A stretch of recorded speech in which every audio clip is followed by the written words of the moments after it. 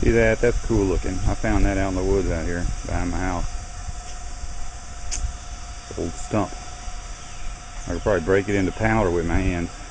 Anyways, here's my chicken house, the progress that I've made so far in the last 6 weeks.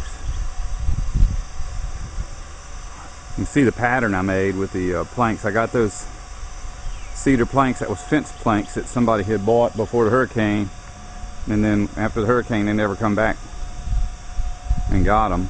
So I bought them for $1 a piece. They're 6-foot planks, and I cut them up with hardly any waste. So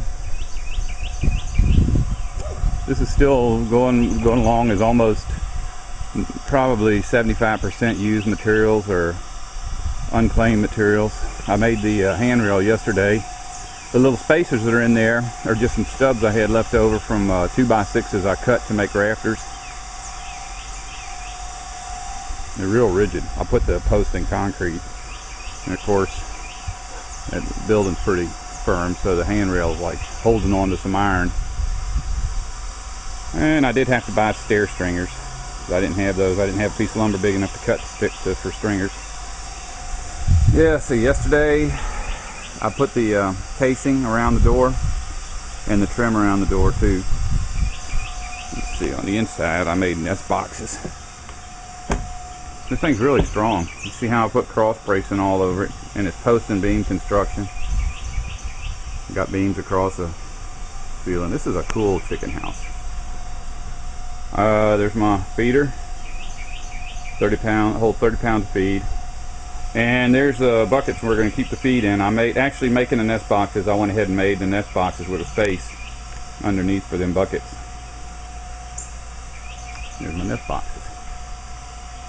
I had to buy a sheet 3/4 inch and a sheet of 1/2 inch plywood to do that, but I used sheathing, so it was relatively inexpensive. Water, you don't have to hang a water on chain. I don't even think you're supposed to, but I just wanted it to look like the feeder, so I hung a chain. The feeder needs to be on a chain because, well, right now I got it real low because we're going to get biddies, and it has to be low so they can get in it. But later on, when the chickens get bigger, you raise the feeder, and then mice can't get up into the feeder because it's, you suspend it above the floor to where they can't reach it. Here's my nest boxes.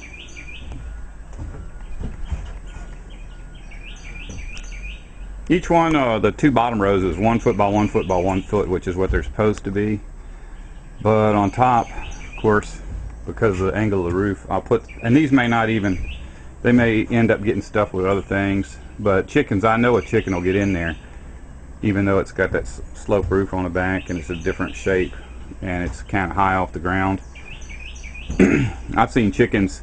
My neighbor didn't have no legs, and she called me over one day because she heard some biddies, and it was a chicken had laid eggs on the top of her shift robe, and the biddies had hatched out, and that shift robe was tall as me.